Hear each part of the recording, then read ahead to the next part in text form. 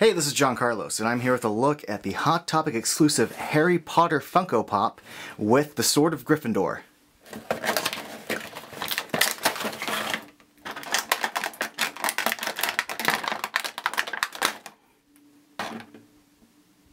This Harry Potter Pop is a variant. The regular one has him holding a wand. This version has him holding Godric Gryffindor's sword, and I think as a variant, this is a pretty awesome exclusive to have.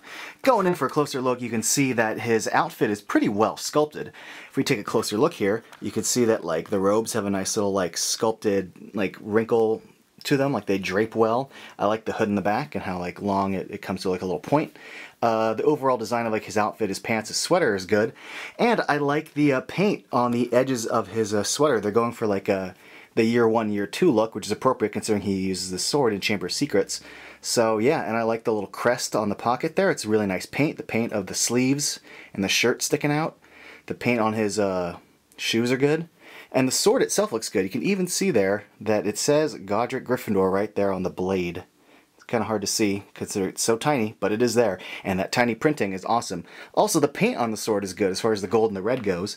When I was hunting for this at Hot Topic, the one thing I had to be nitpicky about was the hairline. There is some, you know, some pretty spotty paint jobs. Nothing terrible, but just be on the lookout. I mean, he has jagged hair, and that can be sometimes difficult for the painters to paint those jagged lines. Some get a little sloppy.